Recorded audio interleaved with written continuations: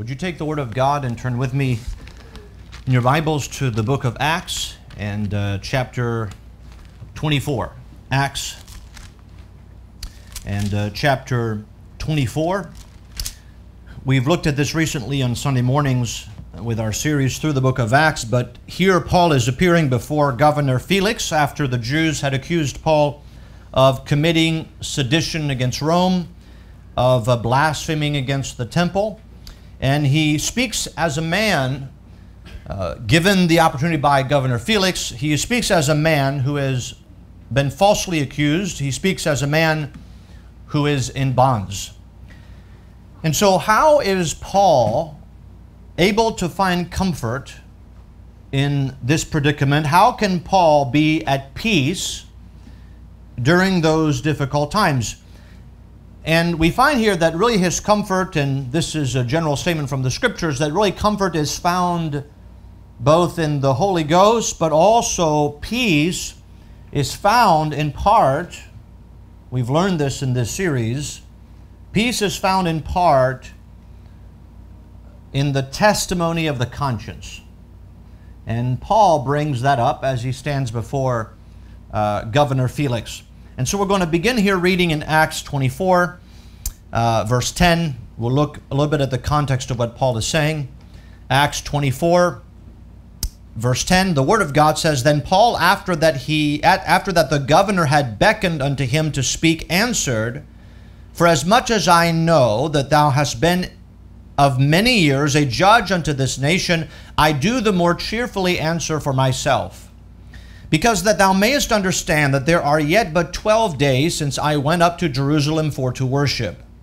And they neither found me in the temple disputing with any man, neither raising up the people, neither in the synagogues, nor in the city. Neither can they prove the things whereof they now accuse me. But this I confess unto thee, that after the way which they call heresy, so worship I the God of my fathers, believing all things which are written in the law and in the prophets, and have hope toward God, which they themselves also allow, that there shall be a resurrection of the dead, both of the just and unjust. And herein do I exercise myself to have always a conscience that is void of offense toward God and toward men. I'd like to bring your attention to that expression where Paul says, I exercise myself to have always a conscience that is void of offense toward God and toward men. I would like to preach this evening on this subject, exercising to have always a conscience void of offense. Let's pray. Father, we thank you this evening for your word.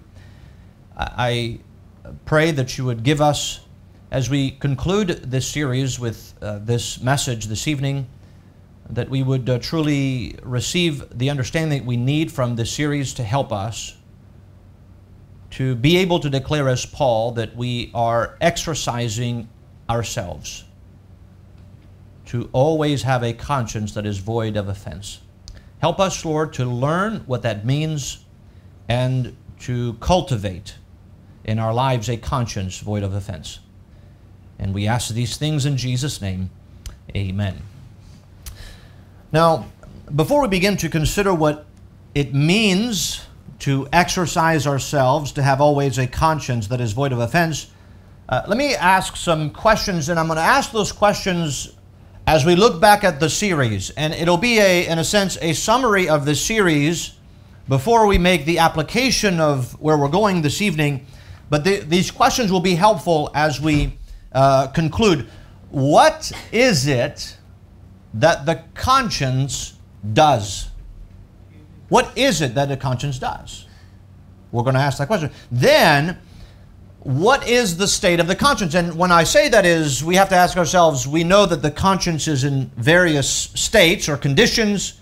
And what is the state of the conscience and how does it get there? What is the negative state of the conscience, but then also the positive state of the conscience? And I say negative and positive because the conscience has a positive work, but it also has a negative work. And we tend to think of the conscience in in negative terms as to what it does, but the majority of the time that Paul refers to the conscience and how it stands with him, he refers to the positive side of the work of the conscience. And so let's begin with that first question. What does the conscience do? Again, this will be a summary of the series, but let's talk about here what it does. We know from the scriptures, first of all, based on John chapter 8, that the conscience convicts. That's what it does. In John chapter 8, we refer to that account a number of times, but a woman was caught in the act of adultery. The religious leaders brought the woman to Jesus Christ. They said that Moses in the law says that she should be stoned. What do you say? And Jesus said, he that is without sin, let him cast the first stone. Now that's me briefly summarized. We know that more than that happened. But he said, he that is without sin, let him cast the first stone. And the Bible says that they left from the oldest to the youngest. The Bible says being convicted by their own conscience. So what we learn here is what the conscience does. What does it do? It convicts. It convicts man. And so the idea there of the word convict means it convinces a man that he is in the wrong. It tells a man his faults. We might put it that way. It rebukes and reproves. That's what the word really convict means. It means to reprove and to rebuke. And so that's what the conscience does. It reproves us. Now, it's part of us, but it reproves us. It acts, in a sense, independent of us. It convicts, it reproves, it rebukes us. Now, let me make those statements in a preliminary way. We know what else reproves and rebukes. Well, let me put it this way. John 16:8, the Bible says that when He, the Holy Ghost, is come, He will reprove the world of sin, of righteousness, and of judgment. So it's interesting that the conscience convicts, it reproves and rebukes, but it's also what the Holy Spirit does. He also reproves. We also know, according to 2 Timothy chapter 3 and verse 16, that all Scripture is given by inspiration of God and is profitable for doctrine, for reproof. Interesting. So the Holy Ghost, He reproves. The Scriptures are good because they reprove us. And we know that Paul instructed Timothy to preach the Word. He says, be instant in season, out of season. And then he says, reprove. And so preaching, Scriptures, and the Holy Ghost all are involved in reproving. And it is interesting to know that one of the ways that the conscience works is that it reproves, it rebukes, it convicts. So that is what the conscience does. The conscience is at its best condition when it works in agreement with the Holy Ghost, the Holy Scriptures, and the preaching of the Word. That's when the conscience does its best work. When it does exactly what the Holy Ghost does, what the Word does, and what the preaching of the Word does. But there's two more things that it does. It also, as we see really throughout the series, it bears witness. Now, the rebuking part or the convicting part, we might say that's the negative work of the conscience. But the conscience also has a positive work. And Paul refers to the conscience bearing witness, bearing him witness. And so in this sense, the conscience is an internal witness that we know based on Romans 2 can either accuse us or excuse our behavior. These are through thoughts. They examine really our thoughts and our intentions. And so the expression to bear witness, that the conscience bears witness, means that the word bears witness means to testify jointly. That's why he said, bears witness with me. And so it testifies with me. It means to corroborate. It means to give evidence of.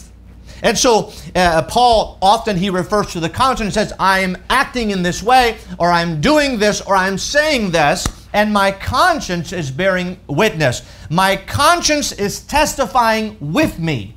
It has joined me along in agreement with me. It is corroborating what I'm saying, that it is the truth.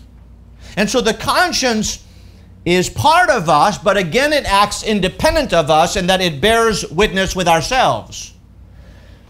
But also we could say another word is it testifies as well, which is closely aligned to bearing witness, but the idea of that it testifies, it acts as evidence.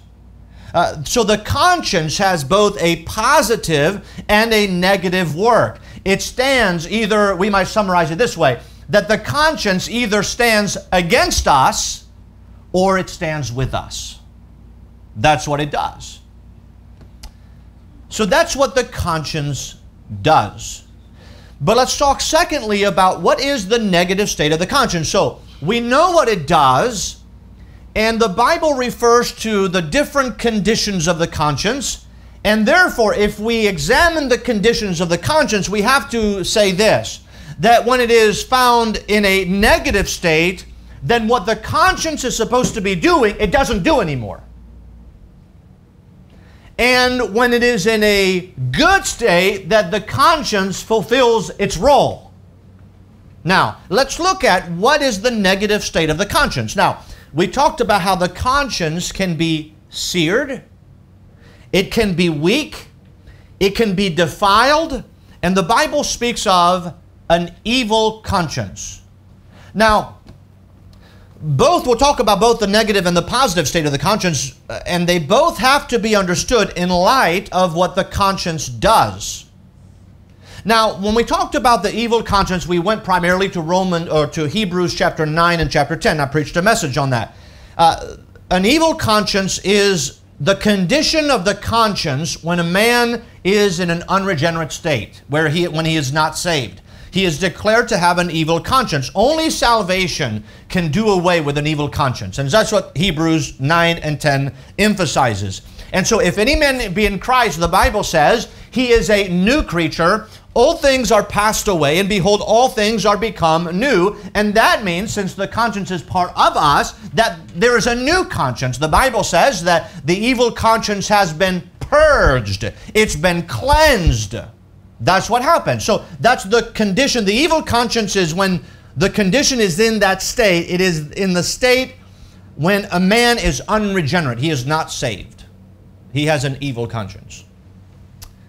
Now, let's deal with the seared conscience, the weak conscience, and the defiled conscience. Let's begin with the seared conscience. This is a state where the conscience can be in. And the seared conscience, this is when the conscience, we might say, is no longer sensitive. The conscience has been hardened. That's why he uses the expression, seared with a hot iron. It has become calloused. I used that illustration already. For example, they used to brand cattle by putting maybe letters or numbers on hot metal and warm up the metal, and then they would press that hot metal against the hair and the skin of the cattle, and then that cattle would be branded. The skin melts, and then they remove that, and then the skin hardens, and at that spot, the cow has no longer any feeling. He is branded, he has been seared with a hot iron. He loses sensitivity in that area. The sensitivity that ought to be there has been burned. It's been seared with a hot iron. So, if we know what the conscience does, what does it do? It convicts, it reproves, it bears witness, it testifies. So when the Bible says that the conscience is seared, that means that the conscience no longer convicts. It has been hardened. And so in this case, the conscience no longer convicts, it no longer bears witness. We might put it this way, that the conscience has become silent. When the conscience is seared, it means that the conscience has been silenced. The sensitivities that ought to be there are no longer there. All right? What about the weak conscience? Well, when we looked at the weak conscience, 1 Corinthians chapter 8 and then chapter 10, this is when the conscience is too sensitive or we might say, sensitive at the wrong things. That's the weak conscience. In this case, the conscience has been elevated to being a guide. Now, the reason why I say this, because I've said throughout this series, is we understand that the conscience is not to be a guiding principle. The conscience does not govern our lives. God's Word and the indwelling Holy Spirit is our guide, is what governs our lives. And so the conscience should never be a guiding principle. It is rather a regulating principle. That's what the conscience is. It is not a guiding principle or a governing principle. It is a regulating principle. And so the conscience does not, we might put it this way, the conscience does not make the rules. It lets us know we have broken the rules. Do we understand the difference? Okay, God makes the rules. And every once in a while the conscience comes alongside and says, you've broken the rules. So it's important now, in that case, when the conscience is weak, it's clear from the scriptures that the conscience has become the guiding principle in the person's life. And when the conscience has become the guiding principle, then people often become too sensitive at things they ought not to be sensitive. And we know that they can do away with that by what? By a knowledge of the truth. And we find that those who were weak, had a weak conscience, are those who were not knowledgeable in the scriptures. And so they were offended at things that they ought not to be offended at. They had a consciousness or a sensitivity that ought not to be there. So there is a seared conscience, a weak conscience. A seared conscience, the conscience is silent. It doesn't do the work it's supposed to do. When it's a weak conscience, it is too sensitive. It's too involved. It becomes a dominating principle in somebody's life. But then there is the defiled conscience. Now, the defiled conscience is what happens because of a weak conscience. That's what 1 Corinthians chapter 8 tells us. Now, the defiled conscience, this is when the conscience is contaminated or confused. The word defiled literally means to sully, to taint, to contaminate. And so this happens when the conscience is weak. The conscience becomes defiled. And so in this case, the conscience is contaminated, and therefore it does not render proper judgment. It may condemn when it should not, and it may commend when it should not. That's a defiled conscience. By the way, we might say that those who are unregenerate, those in the world, have a defiled conscience because they applaud things they should not applaud, and they condemn things that they ought to condemn. That is a defiled conscience, and it is possible, according to 1 Corinthians chapter 8, for a believer, a Christian, to have a defiled conscience. So the conscience can be seared, it can be weak, it can be defiled, and we talked about the evil conscience, the state of unregenerate man. So these are the negative states or conditions of the conscience. There are positive conditions for the conscience. What are the positive states of the conscience? Well, first of all, the Bible talks about how there is a good conscience. Now, a good conscience, we might say, is a conscience that's working like it ought to work. That's a good conscience. And by the way, because what we understand, what does it do? It convicts. It bears witness, and it testifies. That is a good conscience. In other words, let me put it this way. When the conscience convicts us and says, hey, you're guilty, you ought not to have done that, you ought not to have said that way, and our conscience condemns us, we ought to say, thank you, because it does what it's supposed to do. And that's a good conscience. A good conscience. The Bible also speaks of a pure conscience. And by the way, we might say that a pure conscience, the opposite to that would be a defiled conscience. A conscience that has been sullied, that has been contaminated. A pure conscience means that it has not been contaminated. And so we might say that a pure conscience is a conscience that is free from defilement. A pure conscience is a conscience that operates, we might put it this way, that operates within the boundaries of God's Word. But also, in our text, We have a conscience that is void of offense. A conscience that is void of offense. If the conscience says you have offended, then your conscience is not void of offense. And so it stands, when a conscience is void of offense, that means that the conscience stands not as a witness against us, but it stands as a witness with us.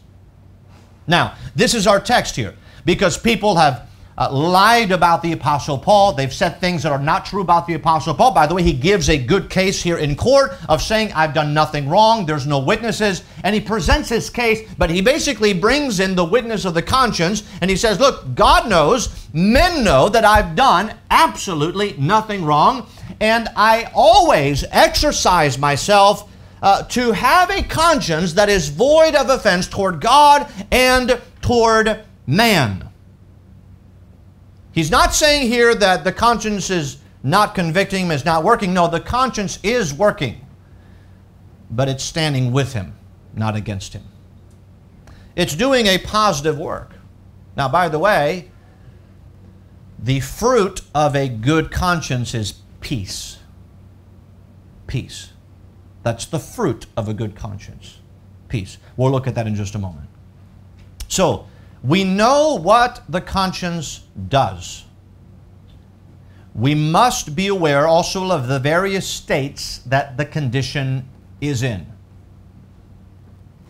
Paul in our text says, herein do I exercise myself to have always a conscience void of offense toward God and toward men. So let's just take those verses, see what Paul is saying here, and then try to build a case as to how we can cultivate a conscience that is void of offense. What is Paul saying when he says that, herein do I exercise myself to have always a conscience that is void of offense toward God and toward men? Here is what happens first. First, we must establish a goal. We must establish a goal. What's the goal here? Well, the goal for Paul, the goal that he was pursuing, you might say the prize that he was trying to attain to was what? A conscience that was void of offense toward God and toward men. And so he wanted his conscience to be void of offense. And so here Paul says, I have a clear goal. And if we are going to have a conscience void of offense, we have to have a clear goal. That's what we want. Because if we don't make that a goal in our lives, you're not going to reach what you're not aiming for. Paul says, that's what I'm aiming for. I want to have a conscience void of offense toward God and toward men. That is my goal. And so Paul desired to act in such a way that his conduct should not be displeasing to God or injurious to man. He wanted to have, that was his goal. That's what he wanted, to be acceptable in the sight of God. So we must establish the goal. The goal is to have a conscience void of offense. But then secondly, we must be purposeful towards the goal. So Paul says, here's my goal. I want to have a conscience that is void of offense toward God and toward man. Now, because that's the goal, we have to be purposeful towards the goal. And so here's what Paul says. Herein do I exercise myself. So I have a goal, but now I am purposeful concerning the goal. So we have to have a clear goal, but then exercise means that we have to be purposeful. The word here, exercise, means this, to train. It means to strive for something. It's a term that was used, that Paul often uses in his writings when he talks about let us run the race that is set before us. And so he likens the living the Christian life to a race, but here he brings in the exercising, the training. And so here he says, this is my constant aim. This is the goal that I am actually actively, purposefully striving for. And so what he is saying here, just like an athlete does not train just to run a race, rather the athlete trains to finish the race and to win the prize. And so if that's the goal, then the athlete, according to the goal, which is to win the prize and to finish the race, not just to run it. You've seen athletes through the years maybe run at the Olympics, and someone will get injured. They'll fall. They'll fall short. They won't cross the line. Guess what? They'll limp through the line. And often you'll hear athletes say, my country didn't send me to run the race. They sent me to finish the race. Why? That's the mentality of the athlete. The goal is to finish. And so if the goal is to have a conscience void of offense, then there has to be a purposefulness in exercising towards that goal. And so the conscience that is void of offense, we're saying, does not happen by accident. The psalmist said this in Psalm 119, verse 11. Thy word have I hid in my heart, that I might not sin against God. The goal was what? I don't want to sin against God. So here's what I have to do. I have to hide God's word in my heart.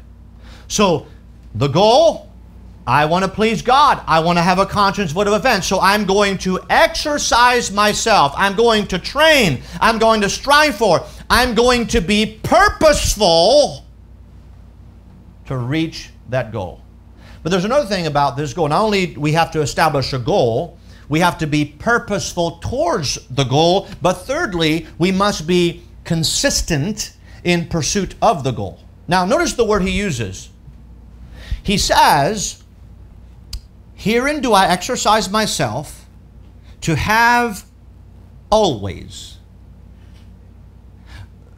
So we must be consistent in pursuit of the goal. The word always means through all time, constantly, continually.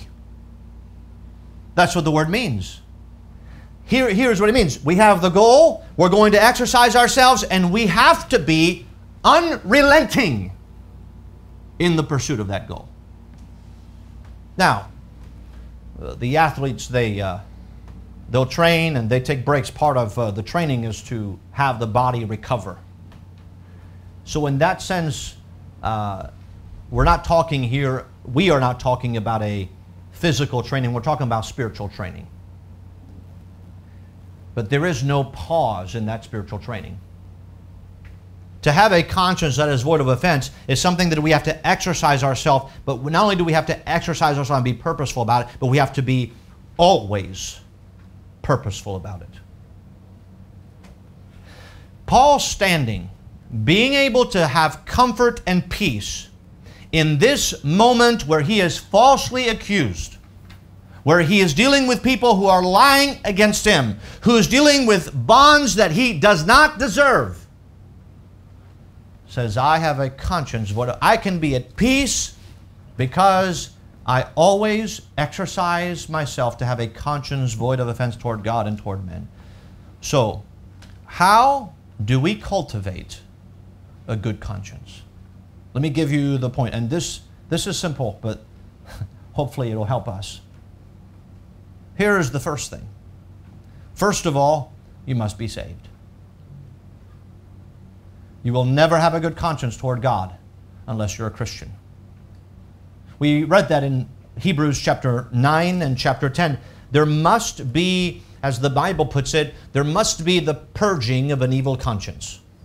It has to happen. You will not have a conscience void of offense unless you are a born-again Christian, unless all things are become new. And we talked about last week how Paul says, my conscience bearing me witness in the Holy Ghost. What Paul is simply saying is that my conscience has been enlightened. You remember before he was saved, he used to persecute the Christians, and he thought he was doing God a service. He thought he was doing right, and he was doing wrong. But now his conscience has been enlightened. And now he says, I'm saying that my conscience is clear, it's clean, because it's been illuminated. It's been influenced by the Spirit of God. And so you have to be saved. But here's what we must do to cultivate a good conscience as Christians. Here, secondly, you must yield yourself to the Holy Spirit and submit yourself to the authority of God's Word. Now that is so basic, but at the same time, we know that that is exactly where the issue is in our lives. And I'll say that, I know that that's where the issue is in my life. We must yield ourselves to the Holy Spirit and submit to the authority of God's Word. Remember, what is the governing principle in our lives? It's God's Word and the Holy Spirit. John 15 says the Holy Spirit, He will guide you into all truth. The Bible says that the Word of God gives us all that we need for doctrine, for reproof, for correction, for instruction in righteousness, that the man of God may be perfect, thoroughly furnished unto all good works. And so the Holy Spirit and the Word of God must become the governing principles in our lives. In other words, the conscience needs guidance. It needs guidance. It doesn't make the rules. It regulates the rules. And so these two are always found, by the way, the Holy Spirit and the Word, they are always found in agreement. You must decide, we must decide that the Scriptures will be our guide, period. And we can't debate about it. We just can't. Can't do it. This is the place, by the way, that is the place where the conscience is illuminated. The conscience left to itself is evil. It can be seared, weak, and defiled. It has to be illuminated. How is it illuminated? By the Word and by the Spirit of God. It's interesting that when we think about the Holy Spirit and the Word and the preaching of the Word, all three of those do the same type of work that the conscience does. The conscience convicts, it reproves. Well, that's what the Holy Ghost does. That's what the Word does. That's what the preaching of the Word ought to do. So here's what happens is, how do we cultivate a good conscience? We submit to the Spirit of God when He speaks to us. We submit to the authority of God's Word. When the Word of God is preached and taught, we submit to it and we say, this is going to be the governing principle in my life. And what that does is it guides the conscience in the right direction. So now the things that we learn from the Word that we might not have been sensitive to before, now we become sensitive to those things. Not because we come up with the sensitivity, but because God's Word has guided us, has illumined us, and has directed our conscience to regulate us where we ought to be regulated. And so we must yield ourselves to the Holy Spirit and submit to the authority of God's Word. That's how we can have a good conscience. Thirdly, we must purposefully be still and commune with our own heart. We must examine our actions, our speech, and our motives. Turn with me to Psalm 4.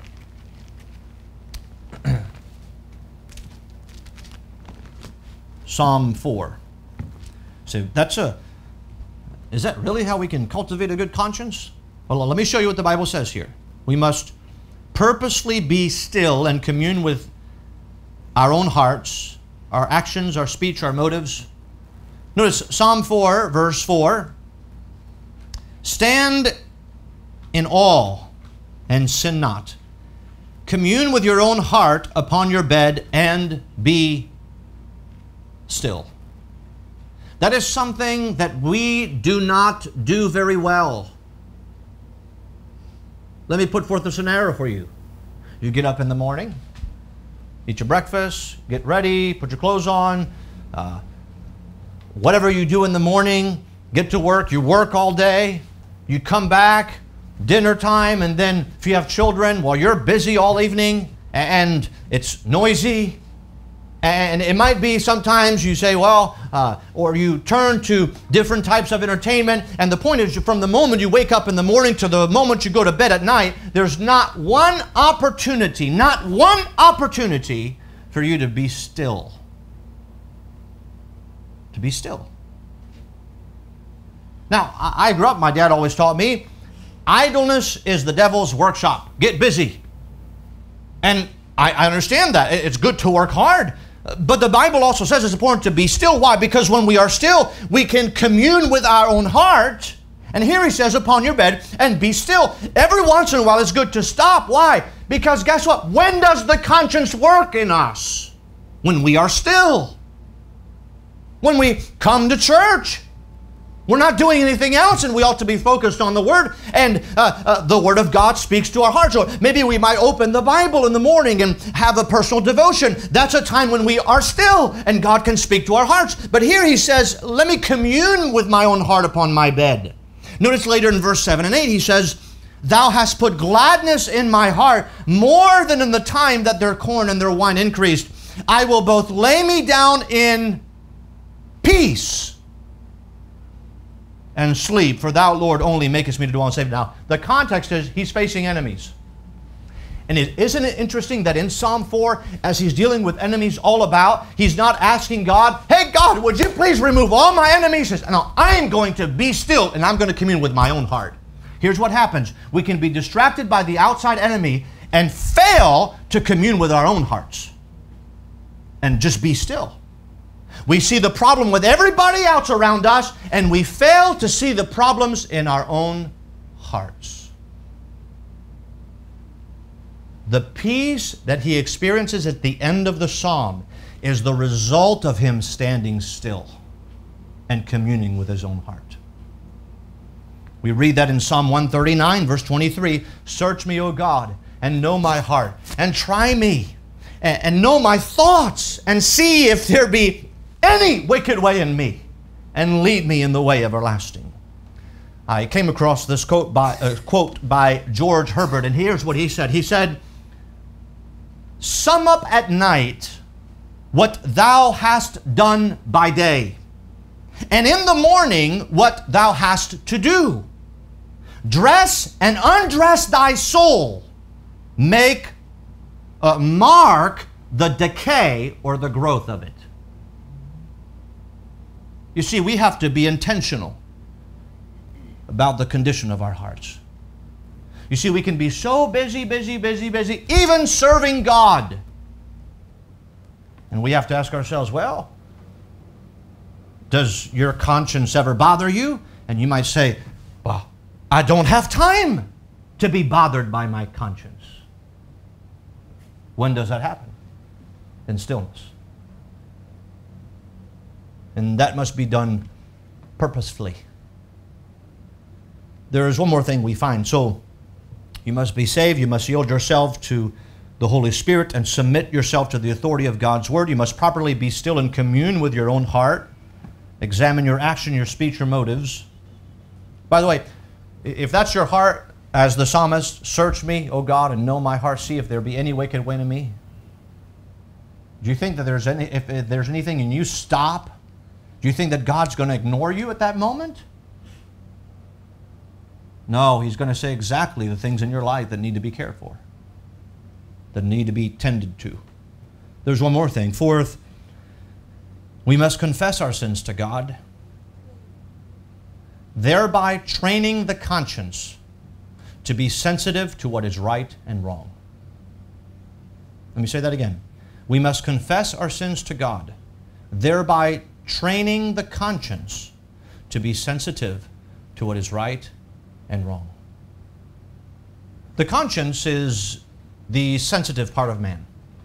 You remember, the conscience can be seared. It can become without feeling. It can stop its work.